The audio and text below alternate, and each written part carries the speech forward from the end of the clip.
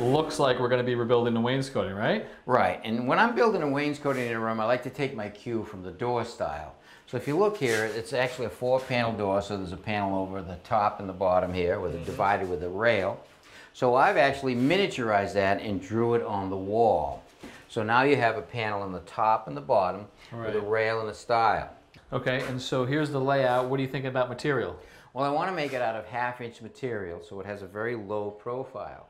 We're going to use 1/2-inch MDF and 1/2-inch poplar. Perfect. Let's build it. All right. We're going to start with the baseboard, and we're going to make the baseboard out of a piece of 1/2-inch poplar. I want to use wood because MDF doesn't like to get wet. If it does, it'll swell. Right, and this piece is going to be touching the floor. Right. All right, now the first thing we want to do is make sure that our panel on the wall is level. The house is not. It's pretty crooked.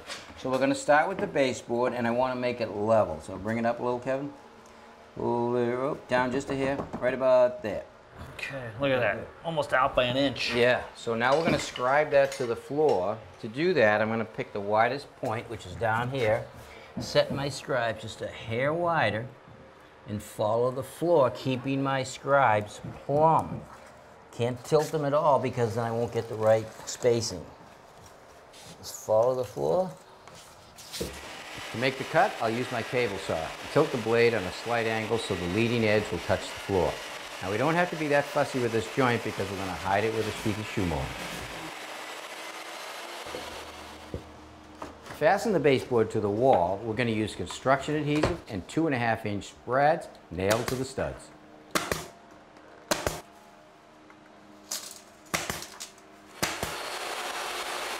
Our stiles and rails are 3.5 inches wide, but the corner pieces have to be wider because we're going to scribe them to the wall.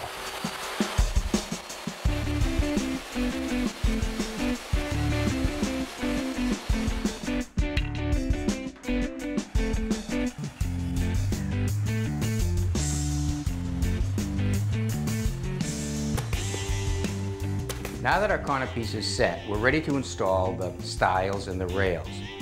To keep the rails at a uniform height and the panels equal along the wall, we're using gauge blocks.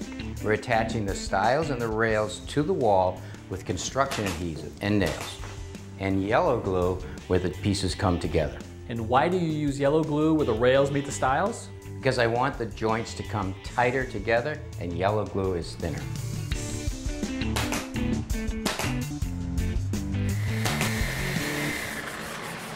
All right, Tommy, all smoothed out.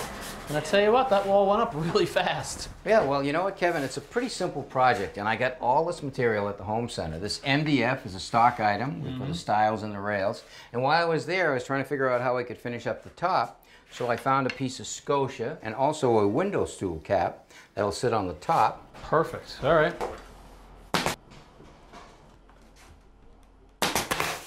All right, all we have to do is sand it up, fill the holes, prime it, and paint it, and we're in business. Well, that's going to look great, Tommy. It is a big payoff for a simple project. Absolutely.